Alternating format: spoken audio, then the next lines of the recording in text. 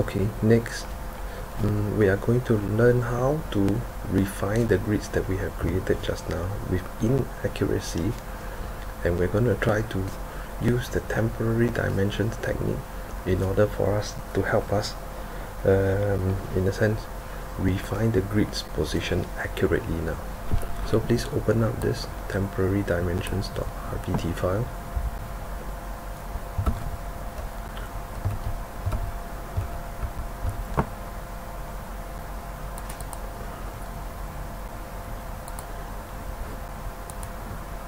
So what I have here is a set of grids previously drawn but with no accuracy, so I really did not care too much about the placements of the grids in accuracy.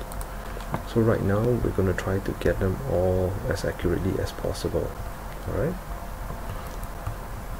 so if you notice right now, each time we click on one of the grids, okay, any of the grid elements, you will find that there are these elements of what we call the temporary dimensions, and we can actually use these to our advantage to use this to position the objects accurately in relationship to other items. Okay, for example, here within the nodes we are going to change this area here, okay, in the reference, and we are going to change this to say 200. So you notice that when I click on this grid here, there will be two temporary dimensions being created, okay, or appearing here. So I will just click on here and key in 200 in this case, and click and press enter. So what would happen is it will take reference from the center of this wall to the distance over here and accurately placing it 200 mm away.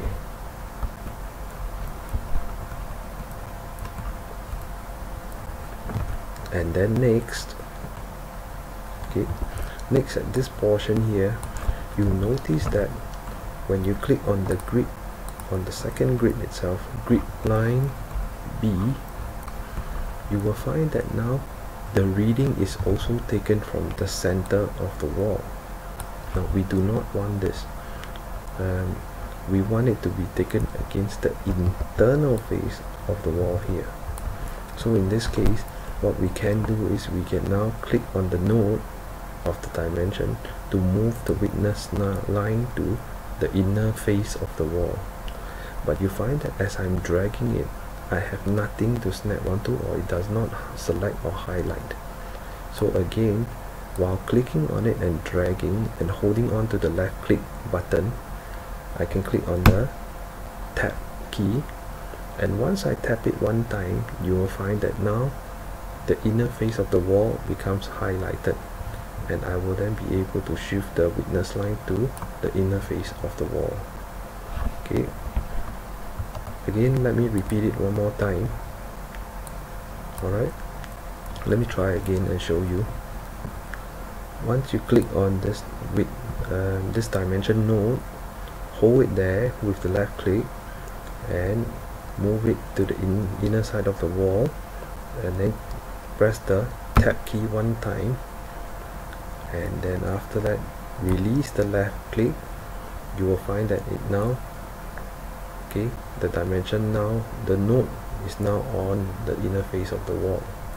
So in this case, we are going to click 50, and you will now notice that it is aligned 50 from the inner face of the wall, 50 mm. Okay,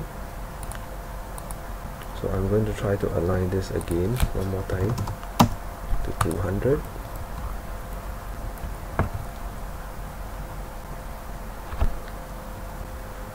And subsequently we're going to look at this. So again, 50 for all these areas down here. So this is what I will do. I'll click on this now and drag and tap so that I can key in 50, and on this one same thing, I will just key in and tap, and I will key in 50,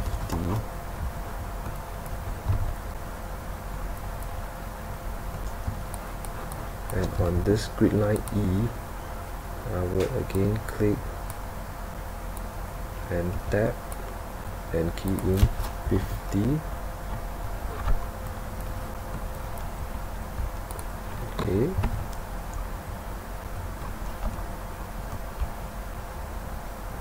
And next, on grid line D, however, okay, I will select this and make sure I make use of the temporary dimension by shifting it to refer to grid line C, and then keying it and key in 9500, enter here.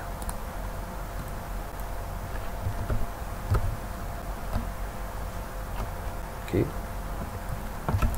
so again, this is what we call the sketch and modify method, and using this technique will allow us to get a fair or high degree of accuracy in this case.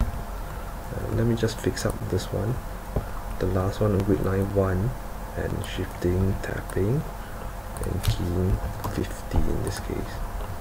Alright, by doing this, it will allow us to gain to get this really accurate.